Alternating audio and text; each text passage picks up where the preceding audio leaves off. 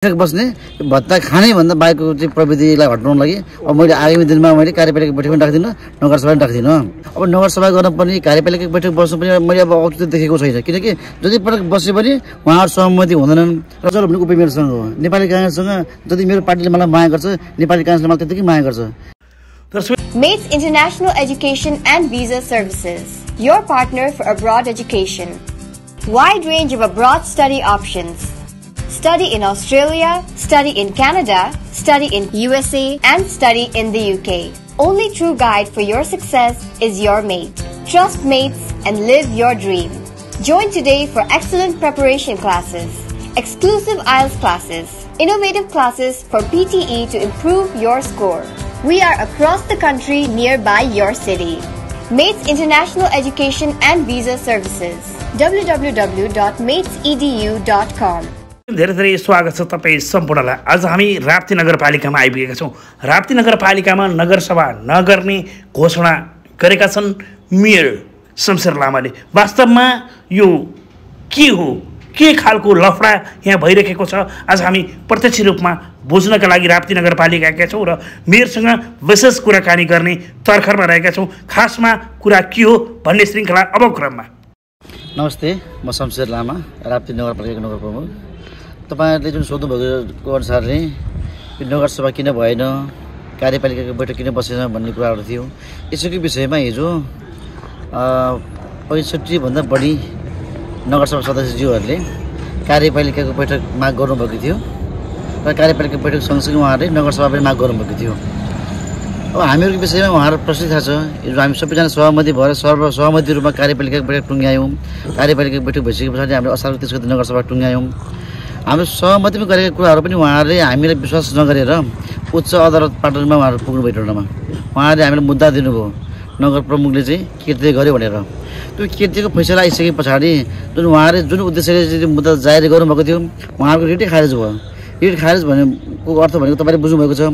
उहाँहरूले जति माग दाबी गर्नुभएको थियो त्यो माग दाबी पुगेन, नपुगिसके पछाडि रिट खारेज भयो र पछिल्लो पटक उहाँहरू त्यसरी आइसके पछाडि यो नगरसभा गर्ने कार्यपालिका बोलाउने विषयमा सबैभन्दा बढी जिम्मेवारी त नगर प्रमुखलाई हुन्छ। नगरपालिका कसरी हाँक्ने, नगरसभा कसरी गर्ने, बजेट व्यवस्थापन गर्ने कसरी गर्ने भन्ने विषयमा यो उहाँहरू चाहिँ म के देख्छु भने एउटा यहाँ बाहिर देखाउने दाँत भन्छौँ नि हामीले, त्यो मात्रै हो। उहाँहरूलाई थाहा छ हामी सबै कुरामा हामी नगरसभामा चाहिँ एक भएर अघि बढेका थियौँ।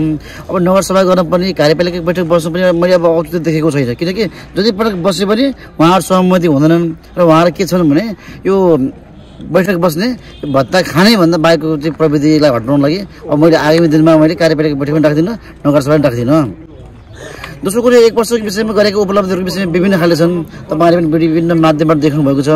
हामीले यो वर्षलाई चाहिँ एकदम उपलब्धिको वर्ष भनेका छौँ। जसरी हामीले यो वर्षबाट हामीले संविधानले ग्यारेन्टी गरेको निःशुल्क शिक्षा भन्ने कुराहरू छन् माविसम्मको लागि, यो काहीँ पनि हुन सकेको थिएन। 753वटा पालिका मध्येमा मैले राप्तीबाट सुरु गरेको छु। राप्ती नगरपालिकाको 49वटा सामुदायिक विद्यालयहरूमा यो शिक्षा निःशुल्क छन्। यो सबैभन्दा ठुलो उपलब्धि हो। त्यसपछि हामीले यो वर्ष 232 जनाको चाहिँ विपन्नको आवास घर बनायौँ। यो पनि मलाई लाग्छ सबैभन्दा ठुलो ठाउँ हो। यो अन्य पालिकाको तुलनामा यो राम्रो छ भन्ने मलाई लागेको छ, हामीले सुनेका छौँ। त्यसपछि हामीले अर्को हाम्रो अस्पतालमा यो अन्तको लागि चाहिँ नयाँ होइन, हाम्रो पालिकाको लागि नयाँ हो। हामीले मेरो यही वर्षमा चाहिँ हामीले एउटा चाहिँ अस्पतालको ब्लक बनाएर हामीले निःशुल्क बिमा सुरु गरेका छौँ अनि सबै जनताहरूले, राप्तीका सबै जनताहरूले निःशुल्क एम्बुलेन्स सुरुवात गरेका छौँ। यो महत्त्वपूर्ण थियो भने अझै सबैभन्दा बढी खुसी लागेको उपलब्धि चाहिँ 1 वर्ष अगाडि हामी कान्दा पुगेका थियौँ, जहाँ कि अहिलेसम्मको राप्ती नगरपालिका जनप्रतिनिधि पुगेको थिएन। त्यहाँ हामी गयौँ र अस्ति भरमा पुगेर आयौँ। 1 वर्ष अगाडि जाँदाखेरि मैले त्यहाँ 3वटा कुराहरूको मैले कमिटमेन्ट गरेको थिएँ। त्यो ठाउँमा बाटो निर्माण गर्नुपर्ने, स्वास्थ्य चौकी स्थापना गर्नुपर्ने र ढिकिएर जाँतो विस्थापित गर्नुपर्ने कुराहरू मैले त्यहाँ देखेको थिएँ। त्यसो रूपमा हामीले चाहिँ जनताहरूसँग भलाकुसारी गरिसके पछाडि हामीले नगरपालिकाले बजेट व्यवस्थापन गरेर आधी बाटो खन्ने काम गर्यो भने आधी बाटो चाहिँ हाम्रो प्रकाश ज्वालाजी मान्यज्यूले चाहिँ बजेट व्यवस्थापन गरिदिनु भएको छ। यो वर्ष त्यो काम कम्प्लिट हुन्छ। दोस्रो कुरो, कान्दाको जनताहरूले स्वास्थ्यको लागि सुविधा लिनको लागि चाहिँ 5 घण्टा हिँड्नुपर्ने थियो। त्यो 5 घण्टा हिँड्नको लागि चाहिँ हामीले यो अन्त्य गर्छौँ भने हामीले 1 वर्ष अगाडि बोलेर आएका थियौँ।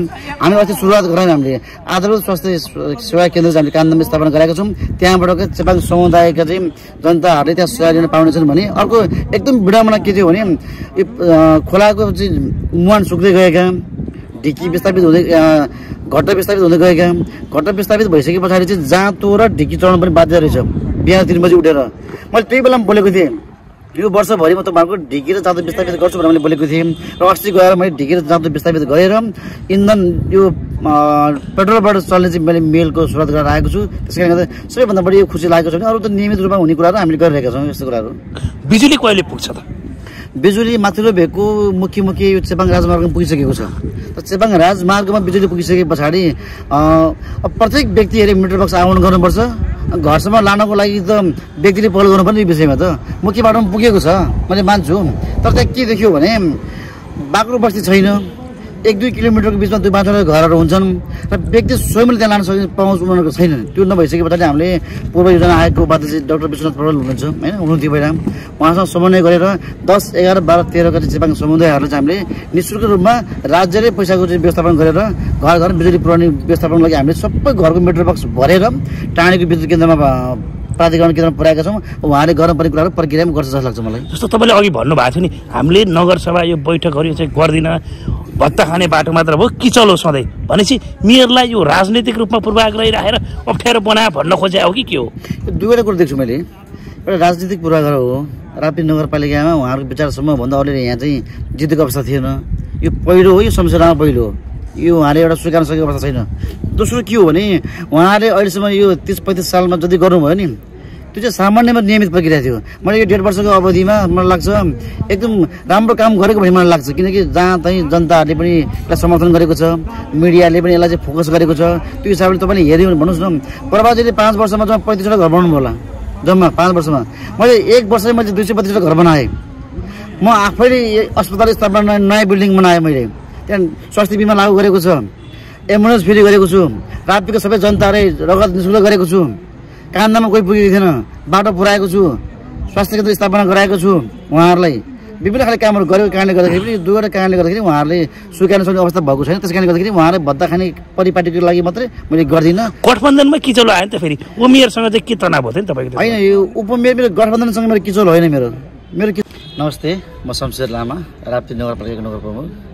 तपाईँहरूले जुन सोध्नुभएको अनुसारले यो नगरसभा किन भएन, कार्यपालिकाको बैठक किन बसेन भन्ने कुराहरू थियो। यसैको विषयमा हिजो 65 भन्दा बढी नगरसभा सदस्यज्यूहरूले कार्यपालिकाको बैठक माग गर्नुभएको थियो र कार्यपालिका बैठक सँगसँगै उहाँहरूले नगरसभा पनि माग गर्नुभएको थियो। अब हामीहरूको विषयमा उहाँहरू प्रश्न थाहा छ। हिजो हामी सबैजना सहमति भएर सर्वसहमति रूपमा कार्यपालिकाको बैठक टुङ्ग्यायौँ। कार्यपालिकाको बैठक भइसके पछाडि हामीले असारको 30 गते नगरसभा टुङ्ग्यायौँ। हाम्रो सहमतिमा गरेका कुराहरू पनि उहाँहरूले हामीलाई विश्वास नगरेर उच्च अदालत पाटनमा उहाँहरू पुग्नुभयो। टोलमा उहाँहरूले हामीलाई मुद्दा दिनुभयो, नगर प्रमुखले चाहिँ कृत्य गर्यो भनेर। त्यो कृत्यको फैसला आइसके पछाडि जुन उहाँहरूले जुन उद्देश्यले चाहिँ मुद्दा जारी गर्नुभएको थियो उहाँहरूको रिटै खारेज भयो। रिट खारेज भनेको अर्थ भनेको तपाईँले बुझ्नुभएको छ। उहाँहरूले जति माग दाबी गर्नुभएको थियो त्यो माग दाबी पुगेन, नपुगिसके पछाडि रिट खारेज भयो।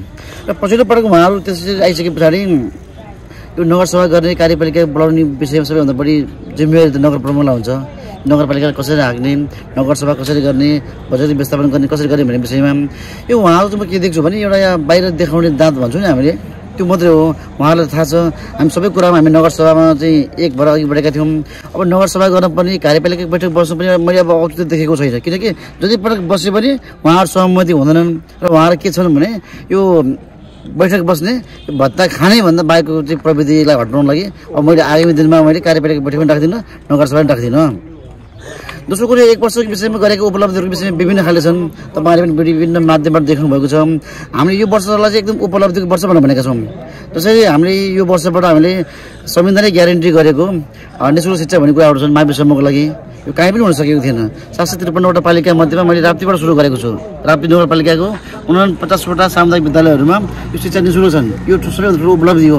त्यसपछि हामीले यो वर्ष 232जनाको चाहिँ विपन्नको आवास घर बनायौँ। यो पनि मलाई लाग्छ सबैभन्दा ठुलो ठाउँ हो। यो अन्य पालिकाको तुलनामा यो राम्रो छ भन्ने मलाई लागेको छ, हामीले सुनेका छौँ।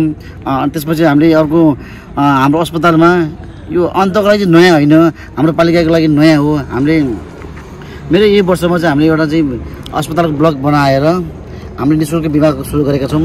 अनि सबै जनताहरूले राप्तीका सबै जनताहरूले निःशुल्क एम्बुलेन्स सुरुवात गरेका छौँ। यो महत्त्वपूर्ण थियो भने अझै सबैभन्दा बढी खुसी लागेको उपलब्धि चाहिँ 1 वर्ष अगाडि हामी कान्दा पुगेका थियौँ, जहाँ कि अहिलेसम्मको राप्ती नगरपालिका जनप्रतिनिधि पुगेको थिएन। त्यहाँ हामी गयौँ र अस्ति भर्खरमा पुगेर आयौँ। 1 वर्ष अगाडि जाँदाखेरि मैले त्यहाँ 3वटा कुराहरूको मैले कमिटमेन्ट गरेको थिएँ। त्यो ठाउँमा बाटो निर्माण गर्नुपर्ने, स्वास्थ्य चौकी स्थापना गर्नुपर्ने र ढिकी र जाँतो विस्थापित गर्नुपर्ने कुरा मैले त्यहाँ देखेको थिएँ। तेस्रो रूपमा हामीले चाहिँ जनतासँग भलाकुसारी गरिसके पछाडि हामीले नगरपालिकाले बजेट व्यवस्थापन गरेर आधी बाटो खन्ने काम गर्यो भने आधी बाटो चाहिँ हाम्रो प्रकाशज्वाला मान्यज्यूले चाहिँ बजेट व्यवस्थापन गरिदिनु भएको छ। यो वर्ष त्यो काम कम्प्लिट हुन्छ। दोस्रो कुरो कान्दाको जनताहरूले स्वास्थ्यको लागि सुविधा लिनको लागि चाहिँ 5 घण्टा हिँड्नुपर्ने थियो। त्यो 5 घण्टा हिँड्नको लागि चाहिँ हामीले यो अन्त्य गर्छौँ भने हामीले 1 वर्ष अगाडि बोलेर आएका थियौँ। हामी अस्ति सुरुवात गरायौँ। हामीले आधारभूत स्वास्थ्य सेवा केन्द्र चाहिँ हामीले कान्दामा स्थापना गरेका छौँ। त्यहाँबाट चेपाङ समुदायका चाहिँ जनताहरूले त्यहाँ सेवा लिन पाउनेछन् भने अर्को एकदम विडम्बना के थियो भने यो खोलाको चाहिँ मुहान सुक्दै गएका ढिकी विस्थापित हुँदै घट्टा विस्थापित हुँदै गएका घट्टा विस्थापित भइसके पछाडि चाहिँ जाँतो र ढिकी चढाउनु पनि बाध्य रहेछ। बिहान 3 बजी उठेर मैले त्यही बेलामा बोलेको थिएँ यो वर्षभरि म तपाईँहरूको ढिकी र जाँतो विस्थापित गर्छु भनेर मैले बोलेको थिएँ। र अस्ति गएर मैले ढिकी र जाँतो विस्थापित गरेर इन्धन यो पेट्रोलबाट चल्ने चाहिँ मैले मेलको सुरुवात गरेर आएको छु। त्यस कारणले गर्दा सबैभन्दा बढी यो खुसी लागेको छ भने अरू त नियमित रूपमा हुने कुराहरू हामीले गरिरहेका छौँ। यस्तो कुराहरू बिजुली कहिले पुग्छ त? बिजुली माथिल्लो भेगको मुख्य यो चेपाङ राजमार्गमा पुगिसकेको छ। र चेपाङ राजमार्गमा बिजुली पुगिसके पछाडि प्रत्येक व्यक्तिहरूले मिटर बक्स आवरण गर्नुपर्छ। घरसम्म लानको लागि त व्यक्तिले पहल गर्नुपर्ने यो विषयमा त मुख्य बाटोमा पुगेको छ मैले मान्छु। तर त्यहाँ के देखियो भने बाक्लो बस्ती छैन। 1-2 किलोमिटरको बिचमा 2-5 घरहरू हुन्छन् र व्यक्ति स्वयंले त्यहाँ लान सक्ने पहुँच उनीहरूको छैन। त्यो नभइसके पछाडि हामीले पूर्व योजना आएको उपाध्यक्ष डाक्टर विश्वनाथ पौडेल हुनुहुन्छ होइन, हुनुहुन्थ्यो पहिला।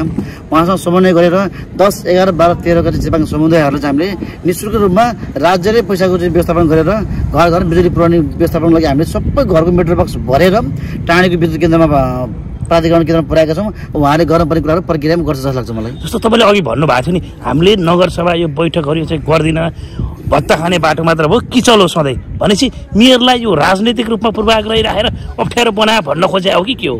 यो दुईवटा कुरो देख्छु मैले। एउटा राजनीतिक पूर्वाग्रह हो। राप्ती नगरपालिकामा उहाँहरूको विचारसम्म भन्दा अलिअलि यहाँ चाहिँ जितेको अवस्था थिएन। यो पहिलो हो, यो संशोधनमा पहिलो हो। यो उहाँले एउटा स्वीकार सकेको अवस्था छैन।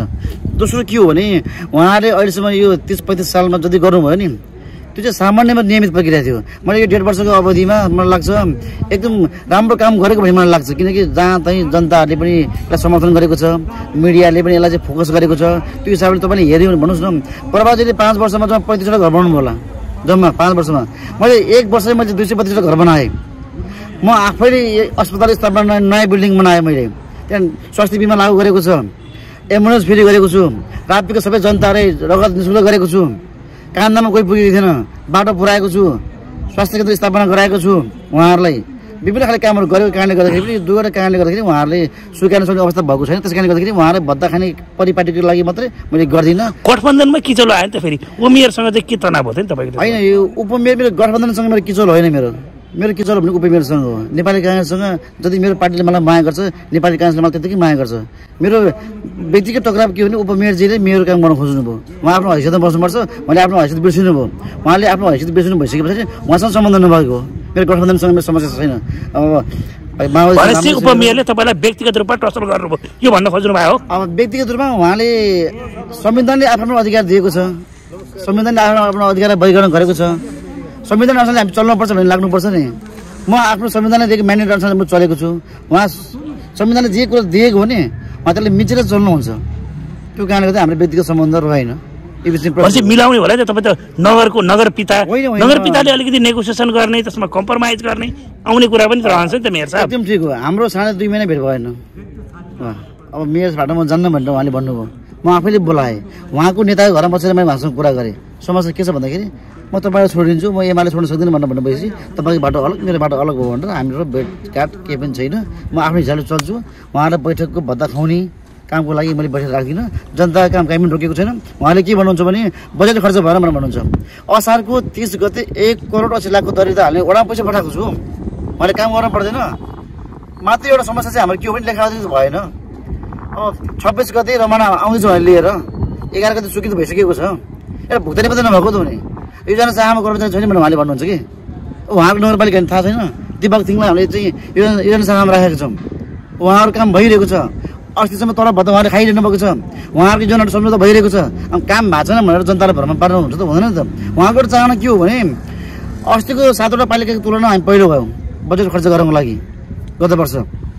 यो जम्मै मिडियाले न्युज कभर गर्यो यो वर्ष पनि बजेट खर्च चाहिँ गर्यो भने शमशेर लामाको चाहिँ हाई हुन्छ भनेर उहाँलाई पनि खर्च गर्न चाहनुहुन्न मैले असार त्यसको पैसा पाइसकेको छु त 1 करोड 80 लाख 80 करोड 1 करोड 80 लाख गरेँ त उहाँले खर्च गर्नुहुन्न त के त्यो मलाई दोष दाएर हुन्छ र जनतालाई भ्रम पारेर हुन्छ र अब हिजो उहाँले के भन्नुभयो भने नगर प्रमुख भेटेन मलाई न्युजमा लेख्नु भएको छ फेरि मैले नगर प्रमुखले चाहिँ म बैठक पनि राख्दिनँ नगरसभा पनि गर्दिनँ भनेर चाहिँ उहाँले मेरो भोइस कोड गर्नु भएको चाहिँ यसो कुरा लेखेको हुन्छ भेट्न आएको मान्छेले भेटेन पनि भन्ने अब मेरो भोइस पनि राख्न मिल्छ त यो चाहिँ मेरो आधिकारिक भोइस हो मैले भन्छु नगरसभा कहिले पनि हुँदैन कार्यपालिका बैठक कहिले पनि हुँदैन यसले त द्वन्द्व सिर्जना गर नि आम जनताको अधिकार र नियमलाई मिच्ने जनताको अधिकार जनताको नियम मिच्ने मलाई भन्नुहोस् न म जनताको माझमा कान समाएर म ओडोस गर्न चाहन्छु म जनताको काम कहीँ रोक्यो भने कहीँ पनि यहाँ कामै रोकेको छैन म भन्नु छु नि म कार्यालयमा बसेको छु काम रोकेको छ भने त न्यायिक समिति काम रोकेको छ समिति काम रोकेको छ उहाँले आफ्नो वडा काम रोकेको छ त नगरपालिका तपाईहरु हेर्नुहोस् न भनेपछि उहाँहरूले काम गर्नु भएन उहाँले काम गर्दैनन् पनि